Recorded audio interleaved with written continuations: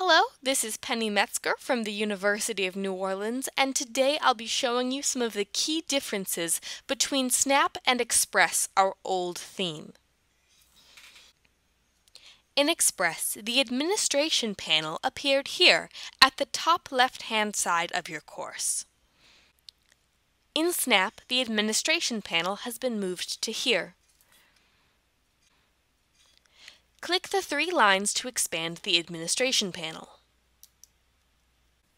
Everything within the panel is the same.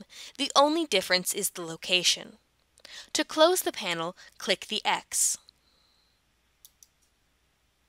Another difference is that teachers no longer have to turn editing on and off. They can drag files directly into the course here, and they can add learning activities or resources here. All of this can be done without having to toggle editing. There will be a more in-depth video on adding files if you need assistance with that. The location of the blocks have also changed. To get to your blocks, click the Course Tools icon at the bottom of the table of contents. The page this directs you to has some quick links to some commonly accessed resources like Gradebook or Edit Course Settings. Beneath this are all of the blocks in your course like Quick Mail or Latest News. You can move and add course blocks by clicking Edit Course Blocks here.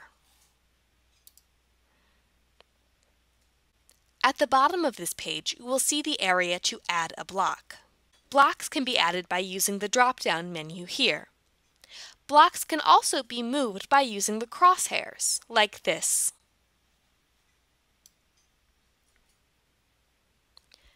To exit this page, click Turn Editing Off. Those are some of the key differences in Snap. Other than that, everything else is very similar to our old theme.